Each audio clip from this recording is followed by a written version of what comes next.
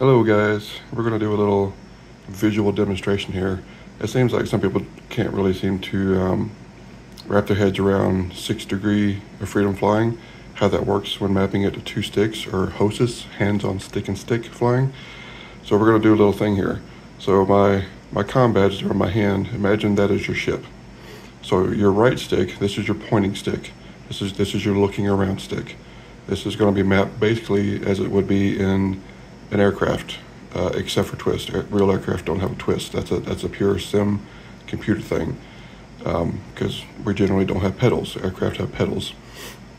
So think about it this way: my little comm badge there, that's your ship. Forward, you're pushing nose down.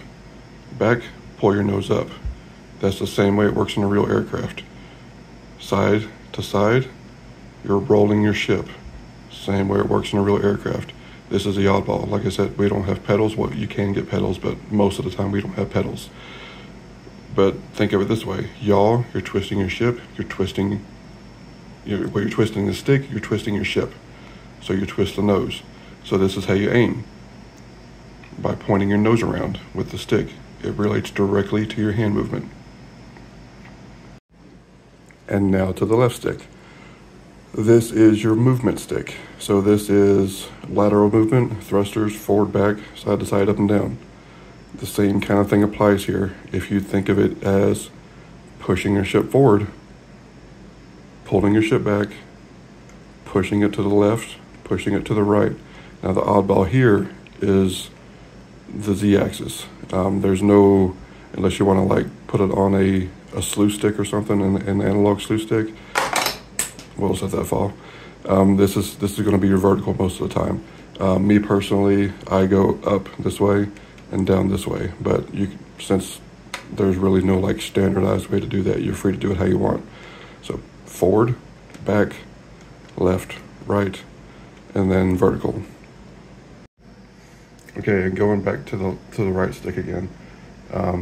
There is some contention within certain groups who believe that changing a couple things is better for them.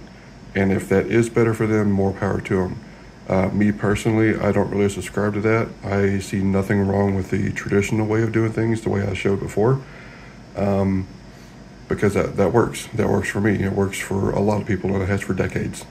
But there are some people out there who say you need to switch where your yaw and your roll are.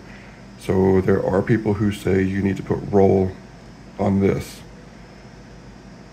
No, my bad. See, it's a mind twist thinking of it that way.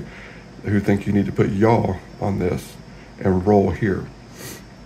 If that works for them, fine, go for it. Me personally, no. The only thing I can really say is try both and see which works better for you. You know, keep the traditional binding, pitch, roll, yaw, or try what some people consider the space binding and do pitch, same as it was, yaw, and roll. See what works better for you.